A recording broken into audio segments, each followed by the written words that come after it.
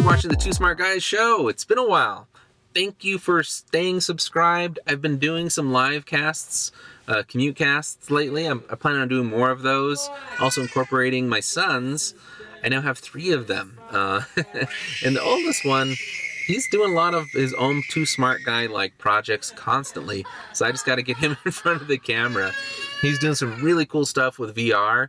He's got an Oculus Quest, and he's, I can't remember, it's called Locomotion or something like that, where you use Nintendo Switch controllers on your feet. So when you run in real life, you run in the video game along in the VR. So it's kind of like having a, you know, one of the omnidirectional treadmills, but without having to spend, you know, over $1,000. Let me know what you guys want to see from the Two Smart Guys channel going forward.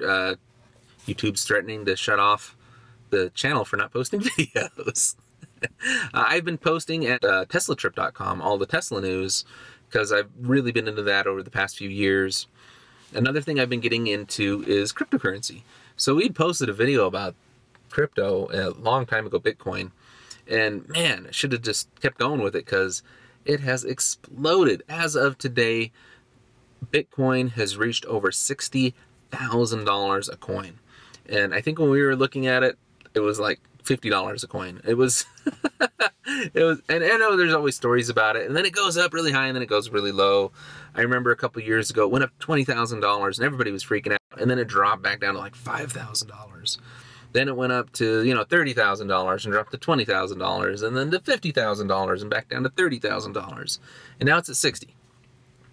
And, you know, everybody talks about Bitcoin, but that was one of the first coins. And now there's a lot of other cryptocurrencies out there.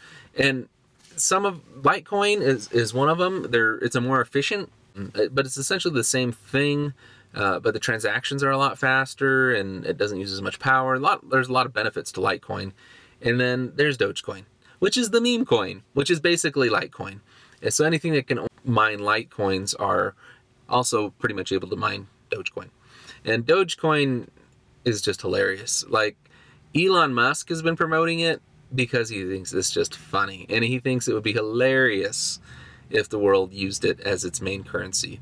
If you have a question like, what's the point in cryptocurrency? Because you know, is it just used by drug dealers or what? And it's pretty cool to think about. It's just a distributed ledger. So basically, if I send you, you know, 10 Dogecoin, it goes to everybody that has Dogecoin. So nobody can say, you know, now you have this much Dogecoin.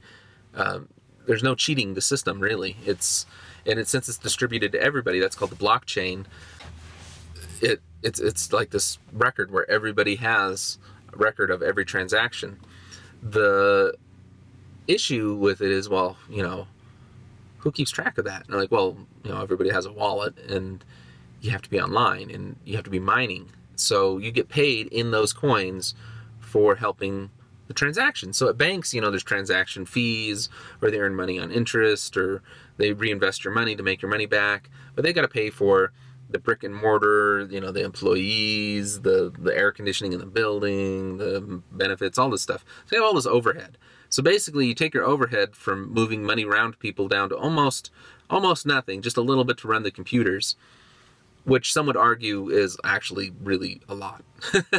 And that's one of the inefficiencies with Bitcoin, is it uses a lot of freaking power, because as there's more coins, the algorithms get more complex, the blockchain gets bigger.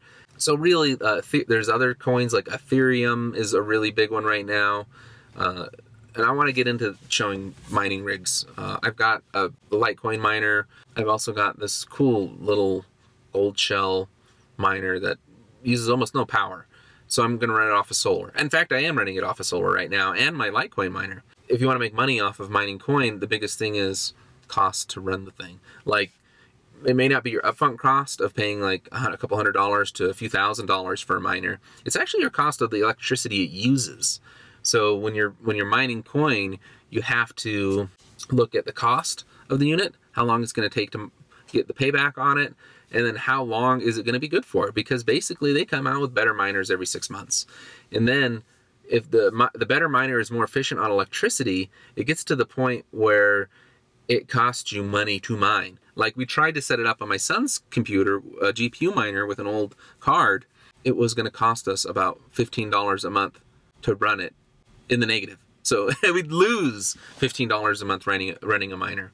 Yeah, so these ASICs miners, these dedicated miners are like definitely the way to go. Unless you can get a newer GPU, which is almost impossible right now. I was at Micro Center over in Denver. They said you cannot line up before 6 o'clock to get these cards.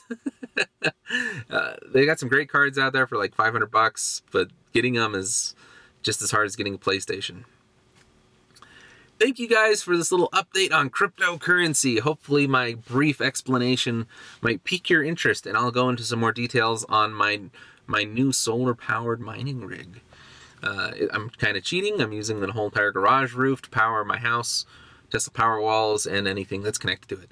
But I have an old camper that I want to retrofit and put mining equipment in it, because these things are loud. Like, they're too loud to keep in my garage, too loud to keep in my house, but I'll put it into this old little camper, super insulate it, and instead of air conditioning it, I'm thinking of taking it somewhere cold and letting it run off of solar and off of Starlink. So that would be pretty cool.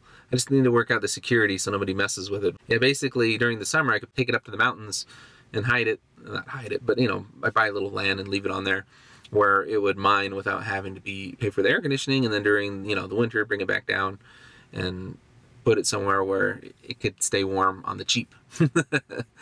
So anyways, if you got any questions about crypto and particular currencies that you want to get, let me know. I'm not good at doing financial advice, but I did pretty well on some Bitcoin earlier, or well, not only Bitcoin, but also Litecoin, well, all the coins really, but Dogecoin, when it was going for like half a cent and then it went up to 8 cents.